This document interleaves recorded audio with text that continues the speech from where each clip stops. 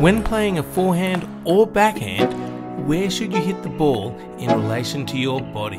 The ideal hitting zone is roughly where you would normally catch a ball. For the backhand, that's a great hitting spot, roughly where you're going to catch the ball.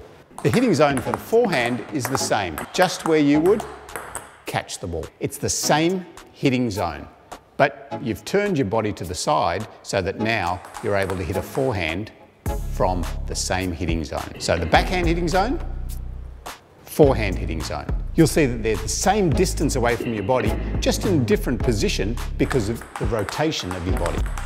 So notice here that I'm hitting the ball in exactly the same position every time, and that position is roughly where I would catch the ball if I was using two hands. If the ball goes out wide, then you need to move across so your hitting zones is in the same position in relation to your body. The backhand hitting zone is directly in front of your body. If the ball goes out wide, you need to move behind the ball so that your hitting zone stays in the same place in relation to your body. To practice hitting the ball in the hitting zone, get your partner to control the ball to one position to start off with. Then, as you get more comfortable, you can start to get them to move the ball around in a pattern so that you know where the ball's coming, but you need to move to get to that hitting zone. If you've mastered that, then you can start to think about hitting the ball randomly and you trying to adjust and get the ball into the hitting zone each time. The hitting zone remains the same for your push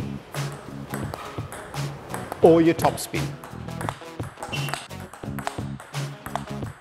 As you start to play some bigger and faster strokes, all you need to do is just adjust your hitting zone slightly further away from your body to allow for the bigger arm swing. Remember, if the ball goes shorter or longer, you need to adjust your position so that the hitting zone remains the same.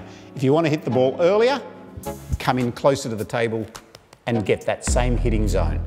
If you want to hit the ball later, move your body and hit the ball from the same hitting zone. Changing the timing of your stroke makes it more difficult for your opponent to adjust to each ball. If you get that ball earlier, you're cutting down the time for your opponent. If you take the ball later, you're giving yourself more time to be able to play a bigger stroke. Once you've got the hitting zone right, your next task is to transfer your weight.